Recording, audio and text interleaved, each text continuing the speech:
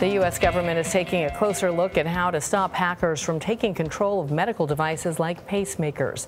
An inspector general's report last month found the Food and Drug Administration's plans and processes were deficient for addressing medical device cybersecurity compromises. The FDA disputes that and says it has worked proactively on the issue. Anna Werner shows us how the agency is now coordinating with hackers to detect potential problems. That's an interesting tactic. Anna, good morning. Yeah, good morning. Well, many people may not realize that medical devices, some of them run on computers, and like computers, they can be hacked. Now, so far, neither government officials nor security experts have identified any incidents in which a computer hacker has harmed a patient through a medical device. But these cybersecurity researchers say those devices have massive vulnerabilities that make it easy for hackers to break in. There's nothing stopping us from, in a garage, taking them apart and hacking them. Nothing. Talk to Billy Rios and Jonathan Butts about the security of medical devices and... We've yet to find a device that we've looked at that we haven't been able to hack. Wait, you're yet to find a medical device that you cannot hack? That is correct. The two security researchers have examined critical machines like pacemakers, drug infusion pumps, and insulin pumps, devices that help keep people alive, and found all have vulnerabilities that would allow someone else to take control of the machines. The reason? All of those devices are run by computers, and computers can be hacked. This is all kind of chilling. I mean, that's why we do this, right? For instance, take this insulin pump made by device manufacturer Medtronic. Anyone that has this device, that has one of these controllers, we can take it over. They showed us how they can send a wireless signal telling the pump to deliver the wrong amount of insulin to a patient nearby who might be wearing it. So you're in control of this now?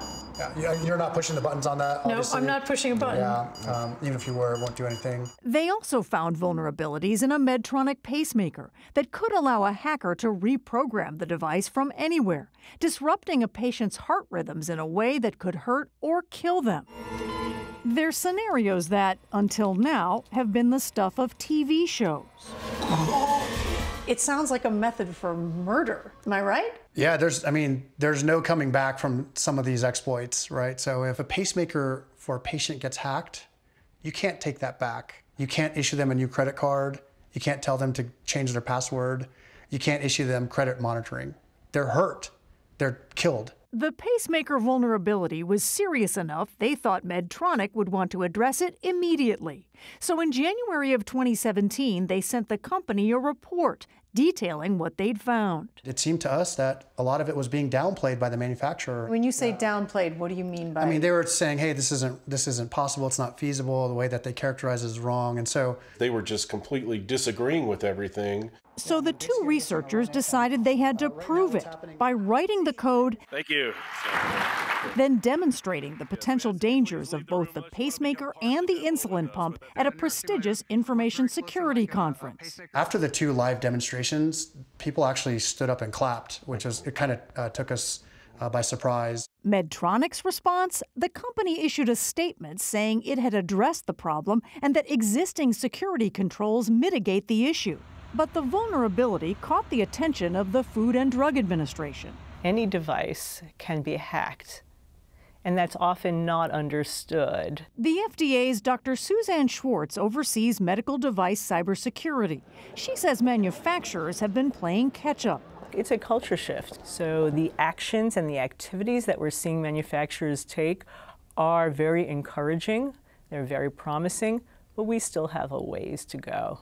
In the case of the Medtronic pacemaker, the researchers' work prompted the FDA to start asking questions of its own. That was when Medtronic finally came out and said what we'd been saying all along was indeed correct, that there is remote concern and there is potential to cause patient harm. Last month, the FDA took action, sending out a warning about certain Medtronic pacemakers, and the company issued a software fix. Medtronic has also instructed users of its insulin pumps to disable certain features to minimize risks.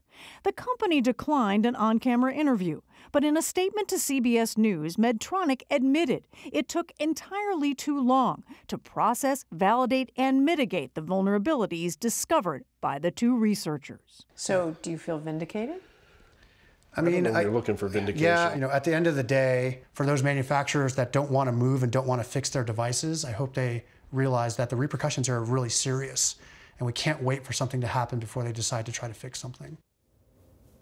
Well, Medtronic told us it began taking some steps to mitigate the vulnerability risks even before Rios and Butts' live demonstrations. It also told us it has significantly improved its response time to reports of vulnerabilities. That insulin pump, however, is still in use, though the company claims it's being phased out. Now, to learn more about the vulnerabilities that have been found and what can be done about it, you can visit CBSThisMorning.com. But the FDA is now working with these two researchers and others to try to catch these things before anybody can do anything with them to hurt somebody. Is there any sign that people are doing this, that are hacking them in order to harm people?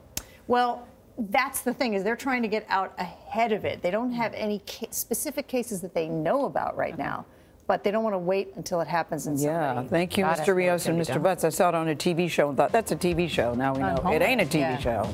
On Homeland is right. Thank you, Anna.